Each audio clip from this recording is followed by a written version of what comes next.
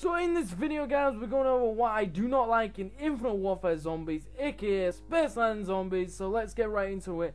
For the first thing I've got on this list is that I hate the Afterlife arcade in solo. Only solo. I only hate in solo. Because when you go down and you're revived by open atoms, as soon as you spawn back on the map, you still have to go and buy your weapons. I think this is a dumb thing from Infinity Ward to do in their zombie mode, because normal quick revive would actually keep your weapons, not make you go rebuy them when you die. Because you do not, technically when you go into revive in solo, you do not die, you are revived like you are revived in co-op. But in this, when you go down, you have to go back to the Lost and Found and buy your weapons back. This is really difficult, especially at high rounds, because that spawn is so compressed.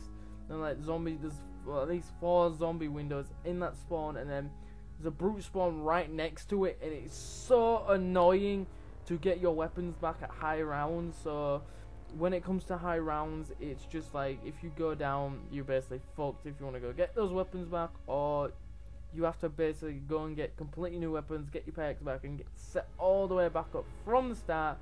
And it's even more shitty when you don't have the points for that. The second one on the list is the upgrade. What I mean by this is when you upgrade a weapon, it doesn't even upgrade the damage that much.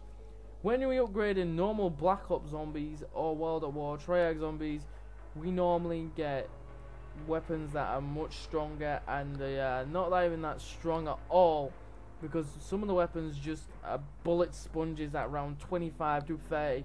Because normally on Triad zombies, 25 to 30 is a normal medium size run, normal size for people to go at.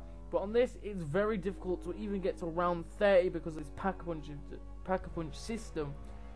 And because of this, it's very unlikely for you to go in a public lobby and get to round 30 with people that you do not know. Because of this, it's because they will not know what they are doing with like the weapons unless they are high-level zombie players or zombie veterans to know what they are doing to get to high rounds, to get round 30, and what strategies to use.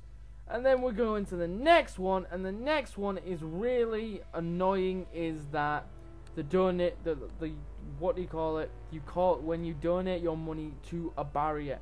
I hate this only because of one reason: they are so expensive. This expensive thing is so annoying to me because one, I normally buy the barrier all myself, and my teammates do not help at all, and I have to buy it by myself and make my way to Juggernaut at the beginning of the game, because the players I'm playing with normally go to Polar Peak Fest for some known reason. I'm guessing it's the roller coaster. But making my way all the way to buy Jug or anywhere on the map, because when I'm in public lobbies, I mostly have to spend all my money opening the map, because public lobbies are so bad, because people with their money are so greedy like normal. I'm used to that from these past couple of years of playing zombies in public lobbies. It's just terrible. That's probably one reason I don't like playing public lobbies, but I have to play public lobbies in this past weekend because of this double XP weekend that only can be done in public lobbies for some weird reason. But it's really hard for me because of these donation barriers. And they are $4,000 together, like 4,000 together. It's just annoying because I'm basically wasting about 5,500 just to get to Jug alone, and no one helps me. And in solo, it normally takes you 2,250 to get to Jug, but no, not this time. It's so annoying, and yeah. And the next one is that it's the high round strat, being at high rounds again. High rounds gets annoying when it comes to boss zombies. Boss zombies, aka Brute, is really annoying at high rounds because his health always goes up. There is no, far as we know, there is no max range his health can go at a certain round and max out. This is annoying because when you're at a high round, like probably 90 plus, you're gonna be wasting 2 to 3 upgraded pack-a-punch shotguns that are gonna drop in really quick, not that fast, and it's gonna start annoying you to fuck just to beat the round.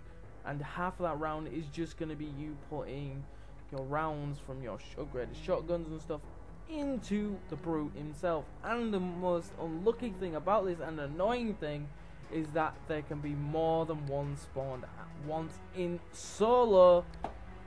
What I've been making my emphasis on this list is solo players, because I am a solo player, and it drives me mad to make this and make it to these rounds and just get these completely daft stuff that are annoying as hell.